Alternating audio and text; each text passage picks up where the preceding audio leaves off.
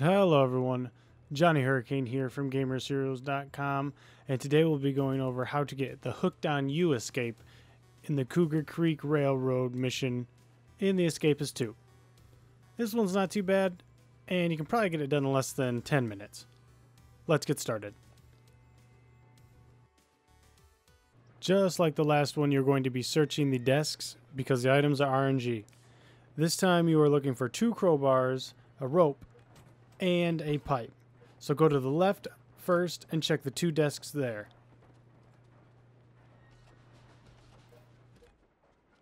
If you do end up getting caught, there's a contraband desk next to the guard station, so your ropes or your crowbars or whatever will end up there. It's right here on the map.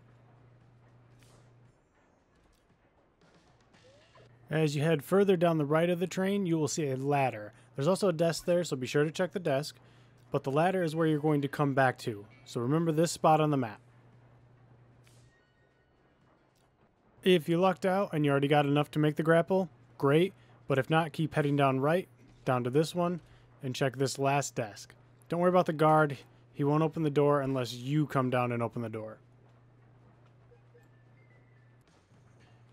After you have all the materials, return to this location on the map, and you can start crafting your grapple.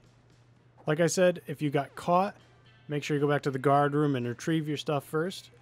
But after you craft the grapple, you can head up and use it. You start off with 70 intelligence, so you don't have to worry about upgrading it or anything like that.